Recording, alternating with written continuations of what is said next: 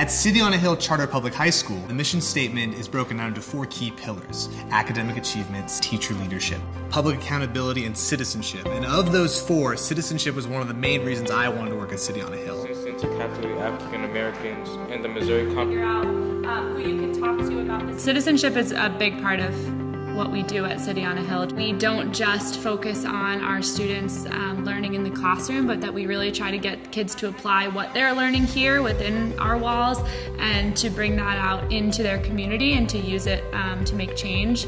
When you're out there in your community, you're always helping out, and you're not only focusing on yourself, but you're focusing on everyone else. And it means kind of being a little bit selfless, just to make sure that everyone else benefits and not only yourself. I'm a big believer that students are our future and that we need to train them so they can make the world better than it was given to them. Citizenship takes students and proves to them that they have a voice and in a democratic society can use their voice to affect change. So we have classes at City on a Hill like civics and like constitutional literacy where students focus on civics and civics education exclusively, but there are a lot of other places in our school where kids have the ability to have a voice. The title is... Big major one would be town hall. On Fridays we would come together and we would talk about a particular topic that happens. During the debate, students can stand up in front of the whole school and state whether they're for or against an issue and why, and at the end we vote on it. You get to hear other people's opinions through their experiences or just things that they believe in. It makes me feel like others are actually listening to what I'm saying, so it's very important to me. Freshman year, I was a shy person and I was the one in the corner not saying anything. But if you look at me now, I am outgoing. I am always trying to help everyone out. As student body vice president, I have learned to become a strong leader.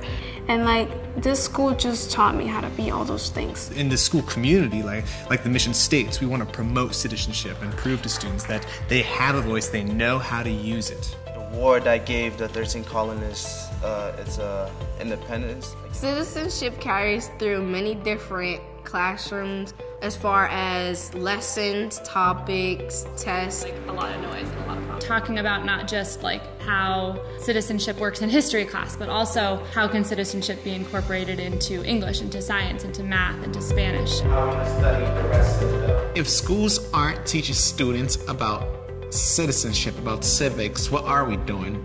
Yes, it's important they learn all the core subjects, but without them knowing what they can and can't do about their rights, about the law, about how the government works, how would they be able to navigate the world? In the real world, it's not always about academics. It's more about politics, being there for one another, advocating for yourself and for other people as well.